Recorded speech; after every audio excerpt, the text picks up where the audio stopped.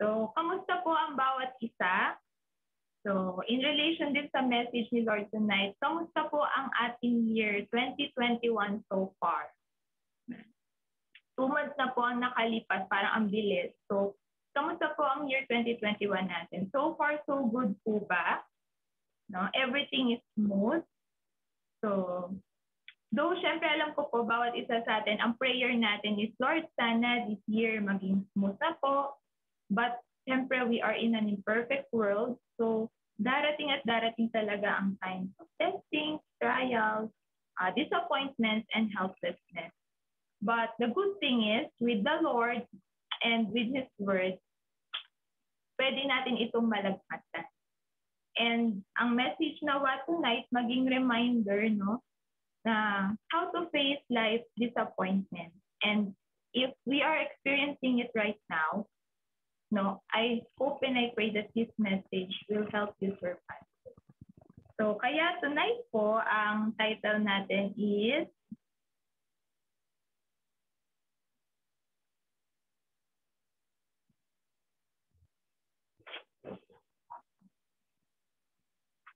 wait lang po. Ayan. So, turning bitter disappointment into sweet hope. Sige. So, before we continue, samahan niyo po muna ako sa kanila. Heavenly Father, salamat po muli sa gabing ito. Salamat po sa pagkakataon na maaari kami makinig ng inyong salita, Lord. Lord, thank you rin po sa bawat isang dumalo ngayong gabi, Panginoon. And bago po ang lahat, kami po muna ay humihingi sa inyo ng kapatawaran sa mga kasalanan na gawa. Lord God, kami po ay humihingi ng paglilinis sa inyo, Panginoon. And tonight, Lord God, nawa bigyan niyo nga po kami ng teachable heart and listening ears, Panginoon. Na mangusap po kayo sa amin, Panginoon. And Lord God, kayo po ang may taas ngayong gabi. Ako man po ay itago niyo sa inyong likuran upang ang inyong salita, Lord, ay maihayag without reservation and without restriction. We pray for victorious Midweek, Lord God. In Jesus' name we pray. So, turning bitter disappointment into sweet hope.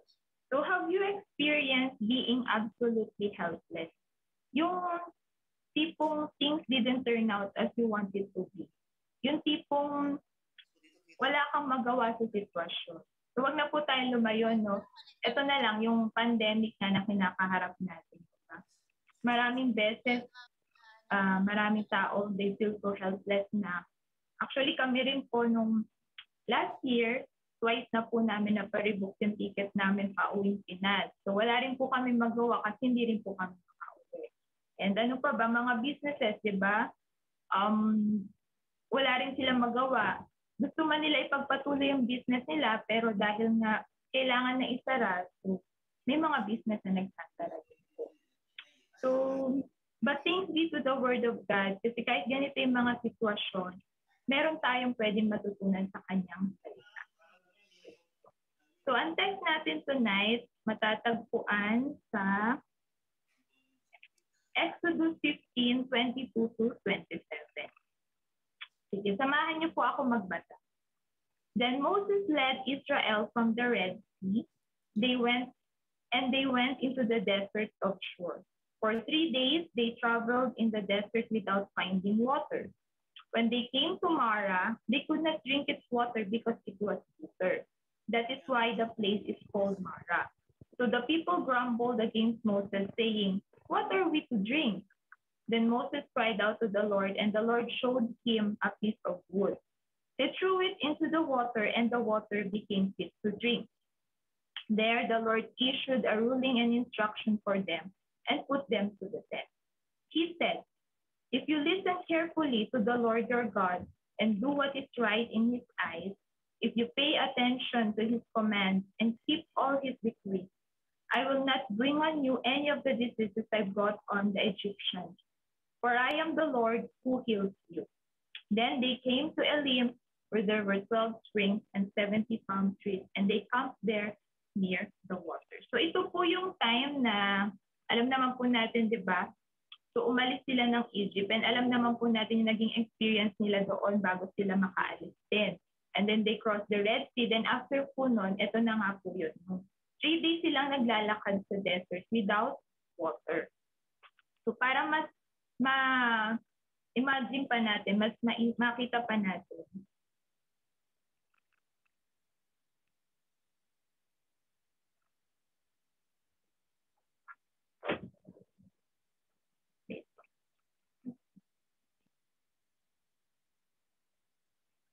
Yan. Yan po yung Mara. Yan po yung Samara. Yan po yung nilakaran po nila. And nakita po natin, di ba?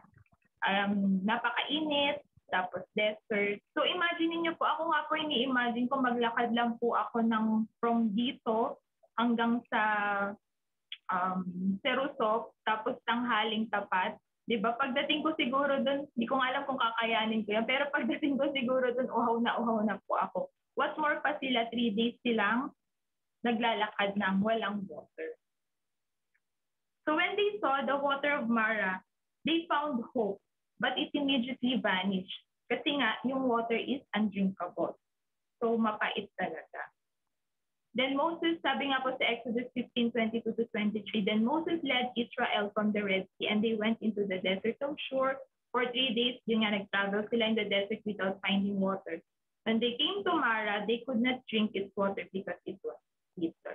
So sobrang hindi siguro talaga mainom. So imagine niyo po, naglalakad sila mga 7,000 to million sila. Tapos, so ikaw yung nandun, tapos nakikita mo yung katabi mo, drain na, tapos yun nga, pagkita mo, wala pang, hindi nila mainom yung water. So, have you ever felt like that? Meron kang situation sa family, financial, or work situation na it brings you to helplessness. So what should we do now? So straight to the point na po tayo. So what does Mara teach us? So meron po tayong 3 points for tonight. So una po, number 1 is do not grumble, cry out to God.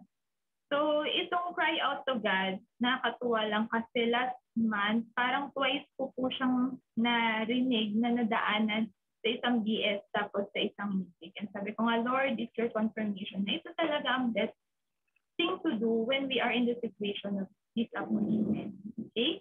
So may kita natin, di ba po, there are 2 responses in the midst of helplessness dun sa binasa natin. Sa Exodus 15:24-25. So the people grumbled against Moses, saying, what are we to drink? Then Moses cried out to the Lord. So the Israelites grumbled, but Moses cried out to the Lord. So ano po ba muna ang grumble? So complain about something. And hindi lang siya basta complain, kundi in a bad temper.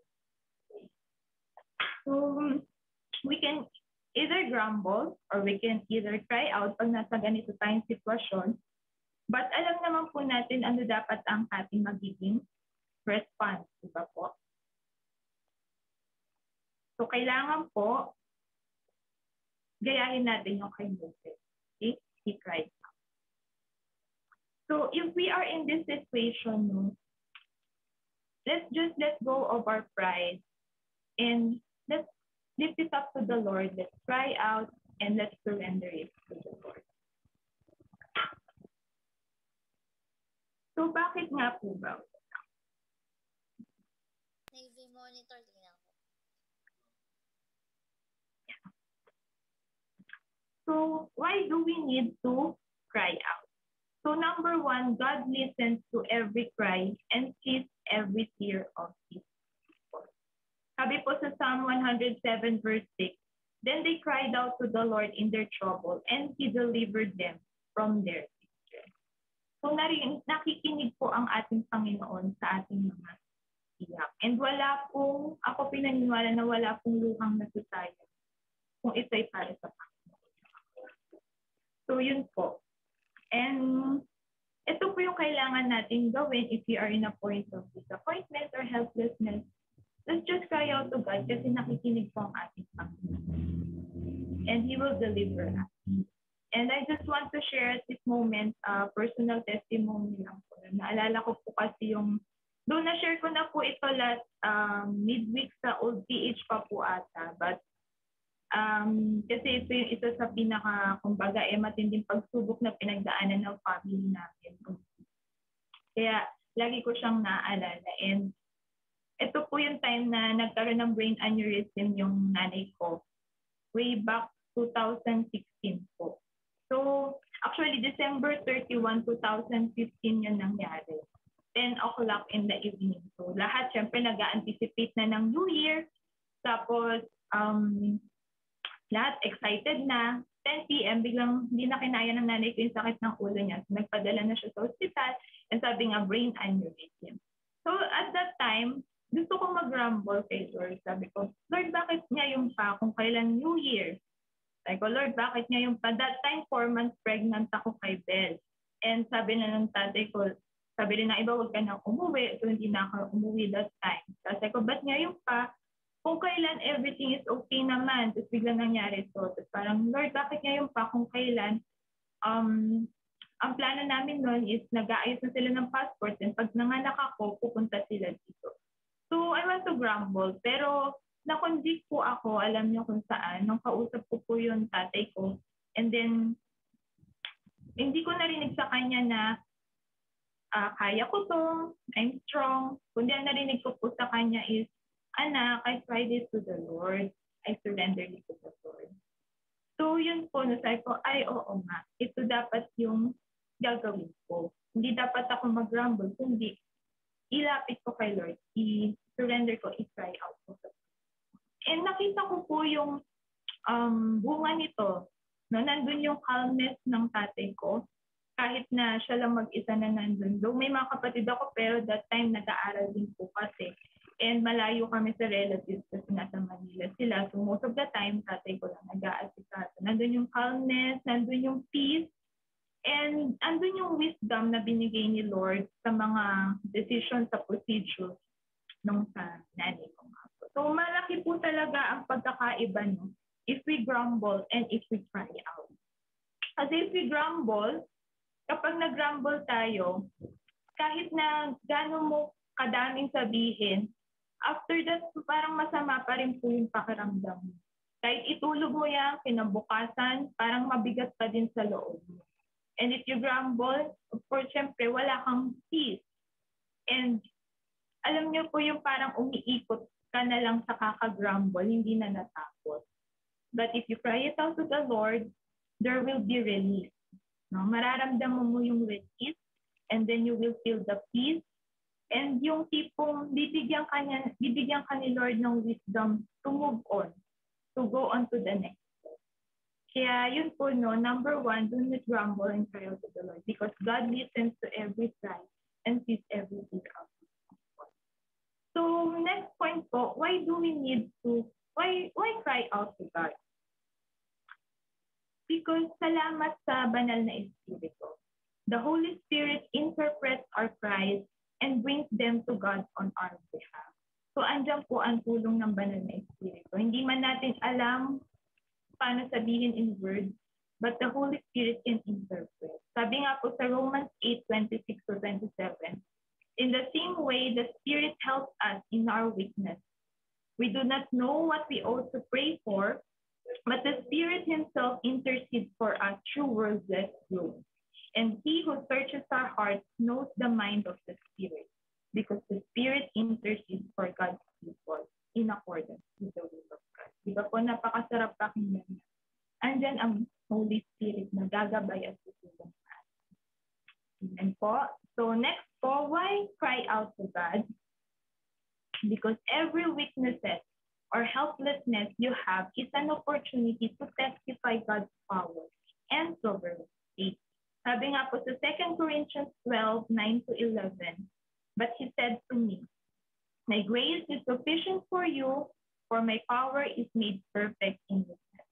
Therefore, I will boast all the more gladly about my weakness, so that Christ's power may rest on me.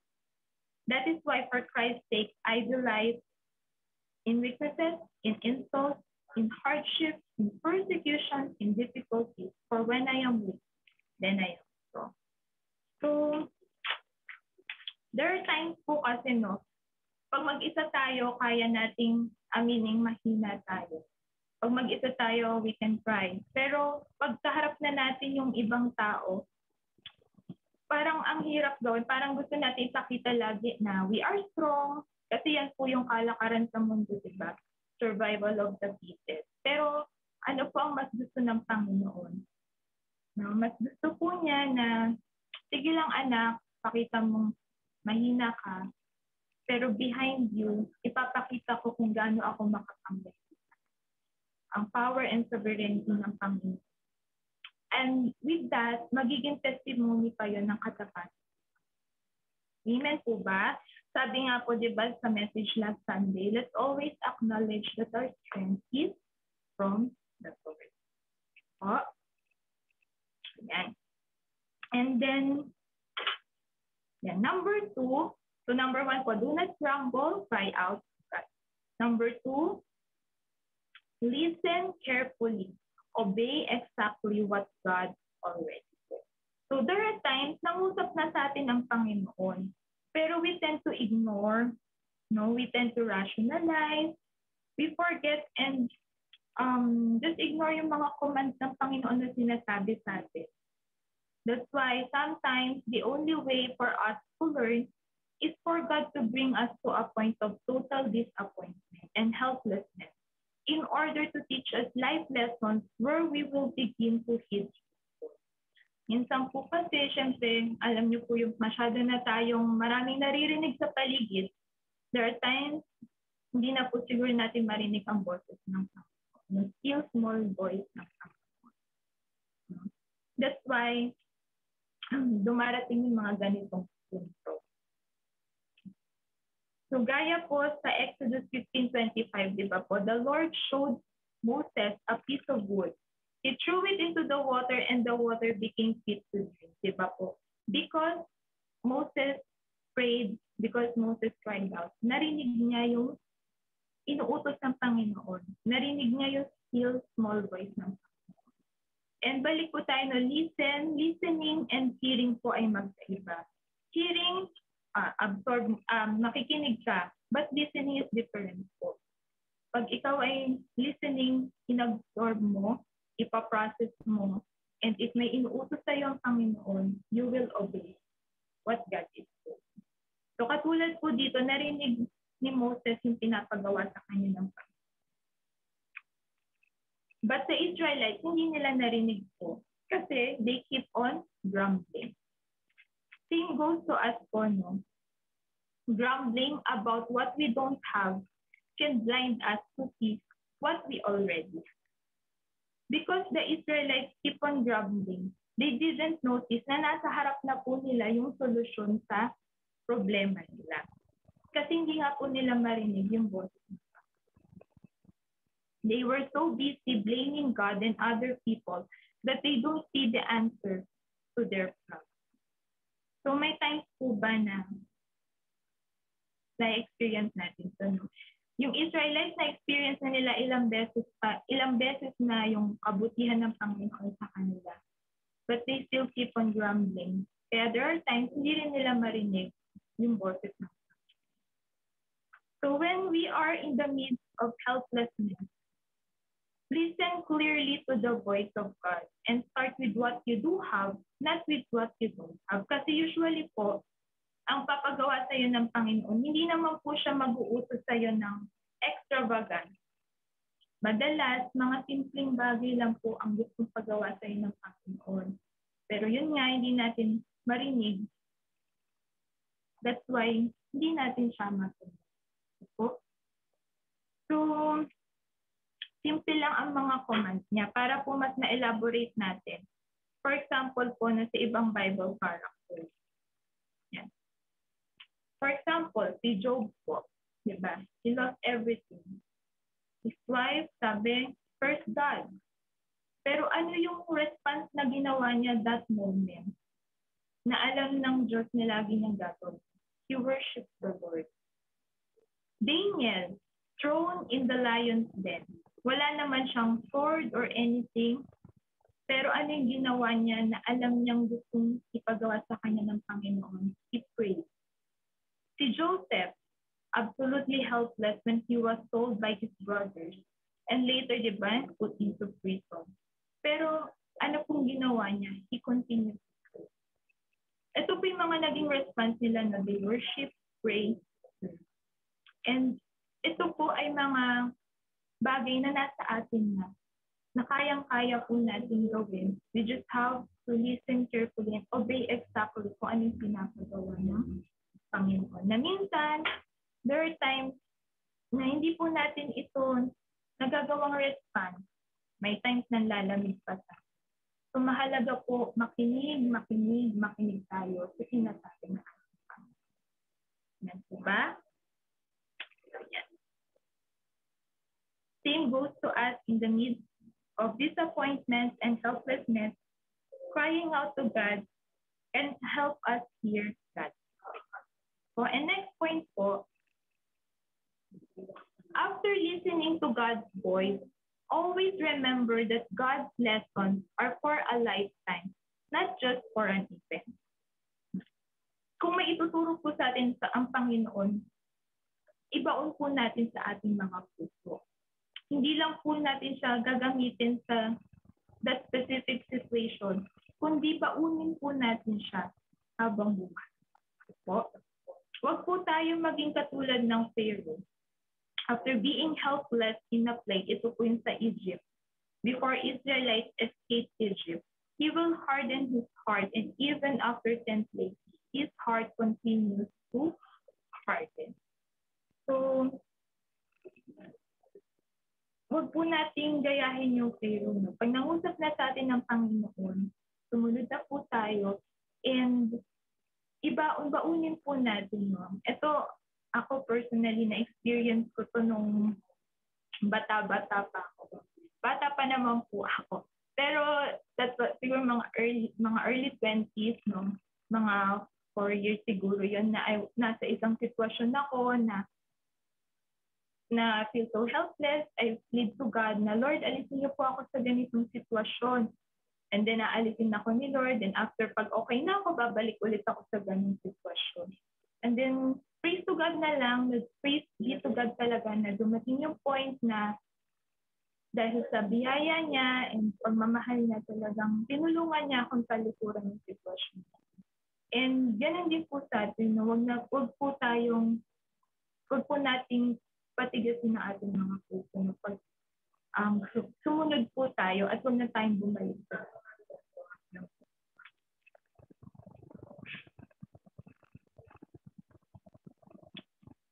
Kasi sabi po niya sa Exodus 15:26, if you listen carefully to the Lord your God and do what is right in His eyes, if you pay attention to His commands and keep all His decrees, I will not bring on you any of the diseases I brought on the Egyptians, for I am the Lord who heals. So if you listen carefully, do what is right in His eyes, pay attention to His commands, and keep, bitbitin natin, baunin natin ng mga decrees niya. Andiyan po ang pangako ng Panginoon. And marami po siyang amazing revelation na ipapakita sa atin kapag ginawa po natin itong mga kapatid. And just a background, dito rin niya po unang ni-reveal na He is the Lord who heals. That's our Jehovah. So mga kapatid, isa pang point is, God doesn't give explanations, but He gives a revelation of Himself so we can continue to trust. So as we obey the Lord, huwag na po natin hintayin na i-explain pa niya sa atin bakit natin kailangan sumunod. Kasi madalas, ang binibigay niya is His revelation pag sumunod na tayo at hindi ang explanation bago tayo sumunod. Katulad po sa Mara experience, diba? Hindi naman niya in-explain bakit kailangan nila maglakad ng 3 days, bakit ganun yung tubig, kundi after that, He showed a revelation na He is a God who can heal. So yun po. Para po yung, di ba, kunwari, tatalon tayo sa building, kunwari, nasusunog yung building, kunwari sa 15th floor, ganyan. Tapos, si Lord yung sasalo sa atin, hindi na natin kailangang hintayin na explain pa niya paano niya tayo sasaluhin or anong mangyayari sa atin, kundi we need to obey na tumalon tayo. And doon natin may kita na He can touch us. Okay po, mga kapatid. So, yun po. So, the situation in Mara gave God the opportunity to bring a revelation that He is the healer, Jehovah.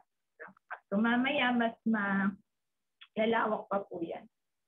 So, there are many lessons we can learn, but in the moment of disappointment and helplessness, we will learn lessons we will never forget. Lessons we will bring for a lifetime.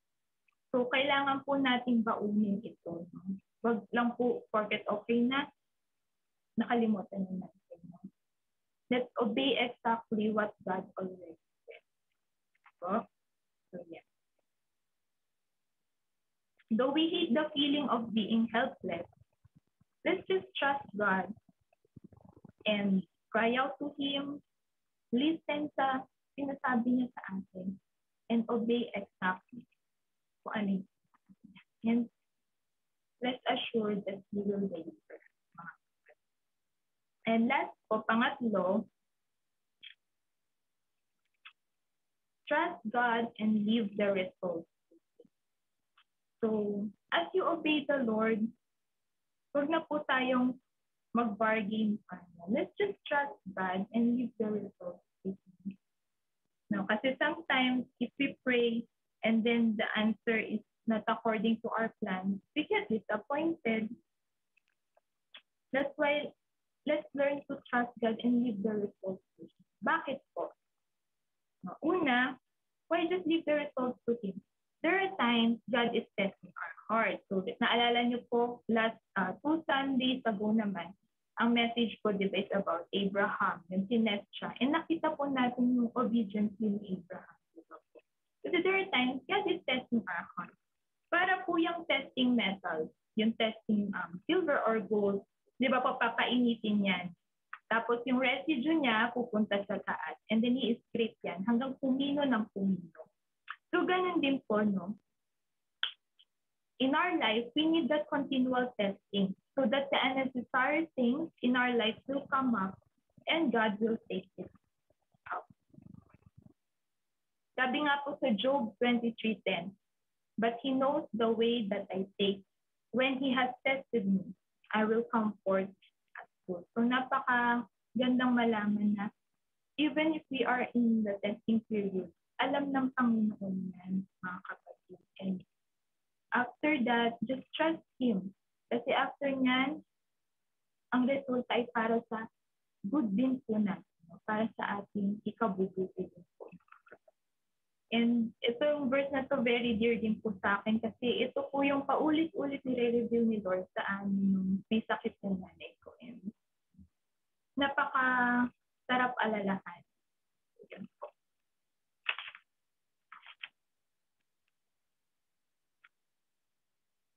Ganun din po yung nangyari sa Mara, di ba po? There the Lord made a decree and a law for them, and there He tested them. So yes, character will be refined. May times masakit. Pero just, yun, kailangan talaga, kailangan magtiwala sa Panginoon and leave the results to Him. Kasi nga after nun, para rin sa ikabubuti natin. Kasi sabi sa Isaiah 55 verse 9, di ba? For as the heavens are higher than the earth, so are my ways higher than your ways, and my thoughts than your thoughts. So hindi mo, may times hindi mo talaga maaarok ang pamamaraanan ng Lord, but just continue to test, mga kapatid. Hindi mo man alam ano yung tinetest sa'yo ng Panginoon, but allow God to refine you and leave everything. Okay. Ganun po. So, trust God, leave the results to Him because a tested faith is a strong faith. And the strong faith, yes, we believe and expect a yes na pangahawakan mo yun. But if the Lord says no, strong faith can endure it. Amen po. There are times we give conditions to God like, Lord, I will serve you, pero ito po yung kahilingan ko. And then, pag hindi sinagot ni Lord, may times magtatampo tayo. Hindi po yun yung strong faith. Because the strong faith involves trust. Ano man ang maging sagot ng Panginoon. Trusting in God's process. So like in the Mara experience, strong faith expects a yes, gaya ni Moses, diba? But because of his trust to God, kahit na mapait yung tubig na yun, ang ginawa niya is, he trusts God. He endured the no, and he just cried out to God. That's strong faith. That's faith. And the next po, why you trust God and leave the results? Gaya ng sabi ko kanina, gaya po ng sabi sa salita ng Diyos, our God is a great healer, our Jehovah Rapha. Exodus 15:26b, for I am the Lord who heals you. God can heal us physically, emotionally, spiritually, in all aspects. Mga kapatid, ang Panginoon lamang ang pwedeng magpagaling sa atin. That's why we need to trust Him and leave the results.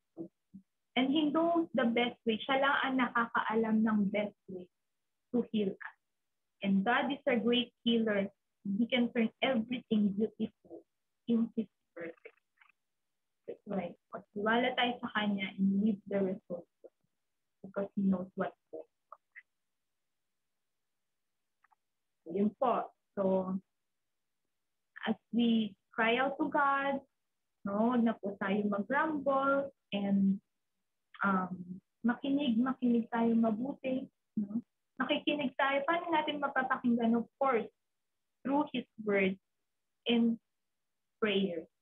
And syempre, lastly nga, trust God with the results. So ano po mangyayari, no? Conclusion na po. What happens after you cried out to the Lord? Obey what He said, leave the results to Him, and even may times kailangan natin endure yung no. Ano po yung pwedeng mangyari? Ano ang mangyayari? Sabi po sa Exodus 16:27, then they came to Elim, where there were 12 springs and 70 palm trees, and they camped there near the water. So what is Elim? It is a place of abundance, refreshing, restoration, and double portion. And Elim always comes after the healing at Mara. So don't stop at bitter disappointment, mga kapatid. Don't stop, mga kapatid. Dahil may plano ang Diyos para sa atin. And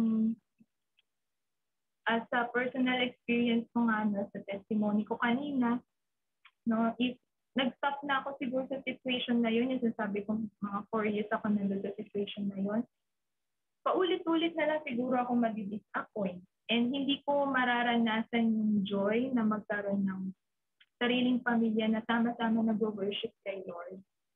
Kasi after po noon, nung inayos na ni Lord yung part na yon, doon lang niya ulit kami pinagsagpo ni Jeff. So yun po. No? So maganda ang plano ng Diyos sa bawat isa. Don't stop at bitter disappointment. Overflowing blessings comes after learning God's lesson. And ang life na sinasabi ko po na plano ng Diyos, hindi lang po ito, huwag natin ikahon sa karangyaan ng mundo. Dahil ang plano ng Diyos, ang gusto niya ibigay sa ating buhay, magandang buhay, buhay na hindi natin ikakapahamak, buhay that will lead us to eternity. Dahil yun po ang gusto ng Panginoon, di ba po? Ang makasama niya tayo sa kanyang kaharian, magpakailan. So don't stop at bitter disappointment, mga kapatid. Let God turn our bitter disappointment into sweet hope. So yun po. As we pray, so I pray na yan po yung salita ng Diyos. So as we pray, are we facing bitter disappointment right now? Are we asking God for something that He says no? Are we drinking in the bitter water of man? No. Let's just realize that all we need is God. At may matututunan tayo sa ganitong sitwasyon. Let's just let go of our pride. Let's just stop grumbling, cry out to God, and listen carefully sa sinasabi niya. Let's obey what He's saying. And let's continue, kahit mahirap, let's continue to trust Him and give hope. Kasi doon po natin mararanasan ang kanyang healing as Jehovah. So, He is our God who heals, and He can turn everything beautiful. Sige po, samahan niyo po sa panalangin.